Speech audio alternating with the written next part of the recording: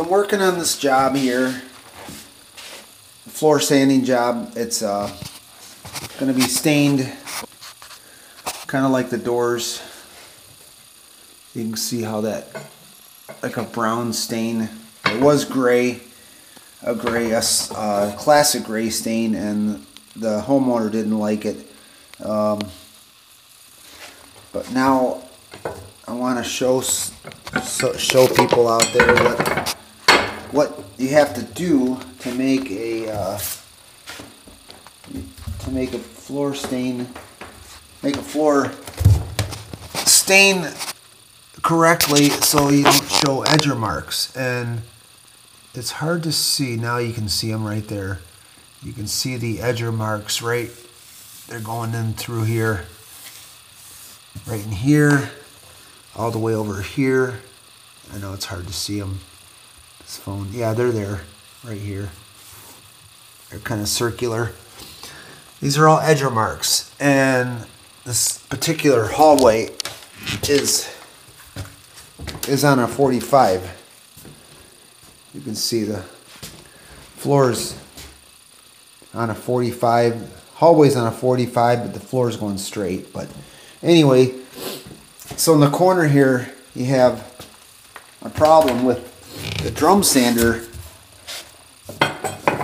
ending like right in this area right here. You can't really get much closer to the wall other than from here over to there. So you have this triangle here that has edger marks in it. And like I said, you can see the edger marks. They're really hard to see. Yeah, there they are right there. You can see they're kind of circular. There's some right next to this knot right here. See, they're going circular there. So I'm going to show you guys how to get rid of those edger marks. You can either use a palm sander like I have here. It's one way. I'll show you how to do that.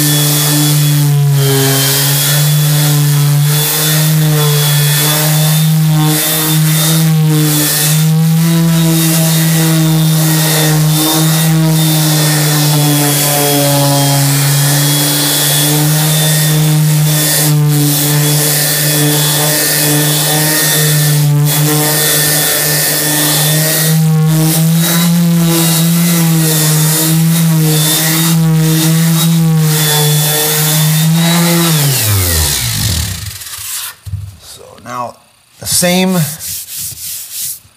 area now. Now you can't. There's that knot area where the edger marks used to be.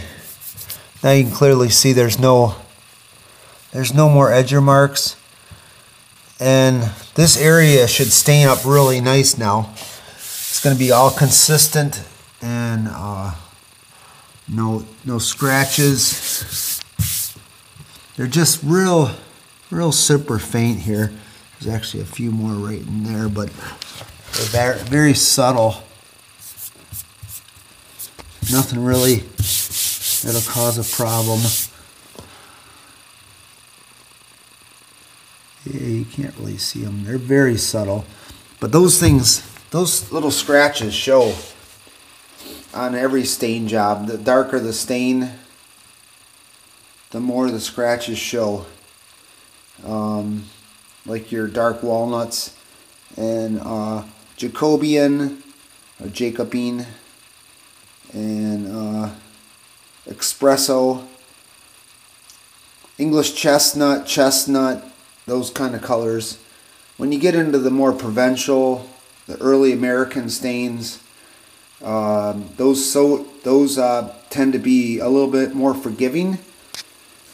Jobs that you don't have to sand when you do stain is like anything like lighter than nutmeg. Nutmeg, you got, let me see, there's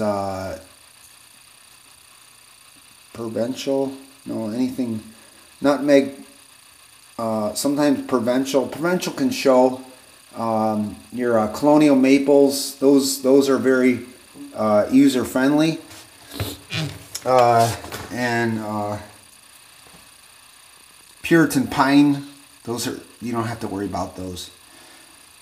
But anyway, yeah, I just wanted to do this video, and yeah, there's some right in here too, but I haven't done this yet, so.